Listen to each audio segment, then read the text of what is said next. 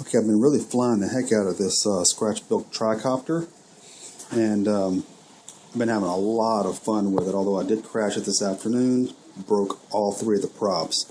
That's about the second or third time I've crashed this thing, and I've really done no damage to the frame whatsoever. The only thing I've done is I've broken a couple of these PVC little landing gear springy things, and some props, and I broke one or two motor mounts, but I've since replaced those. When I'm flying this thing with my FPV kit on, I've got to take this foam protector off, and this really helps with orientation, but without it, it's kind of difficult to see which direction I'm pointed. So what I've done is gone through and put a couple of pretty bright LED strips, one on this side and one on this side, that you can really only see when you're flying tail end. So when I see those two things, I know I'm tail end. That kind of helps me with my orientation. They're green LEDs, and man, those things are bright. It's really, really cool at night, and I've actually flown it a little bit at night with those LEDs as well. Anyway, I've been having so much fun with the tricopter that I decided to go.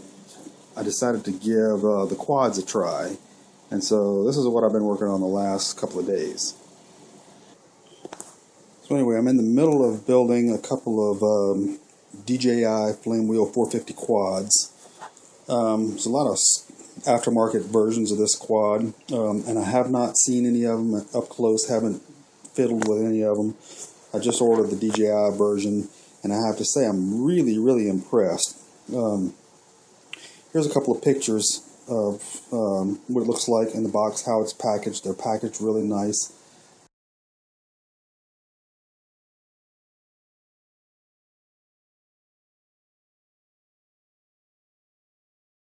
All the parts are really nice quality.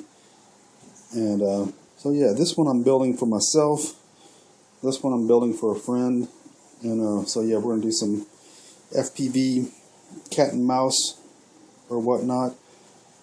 I've got everything hooked up, got the motors installed, the props installed. I am waiting on my controller board, and what I'm going to be putting on both of these quads is the KK version 2.0 control board with auto leveling. It's the one that's got the little digital display on it, or the LCD display, so you can do the programming just from the board itself without having to hook it up to a computer and all that mess. So I think that's going to be, you know, I've heard they're pretty good little boards. The other thing, I want to get that NASA board, but for the price, I figured I'd try a couple of these with the KK boards. I'm flying a KK in my tricopter, and it flies pretty well, but that one doesn't have the auto level on it, and I really want the auto level for FPV flying. I'm going to put 5.8 gigahertz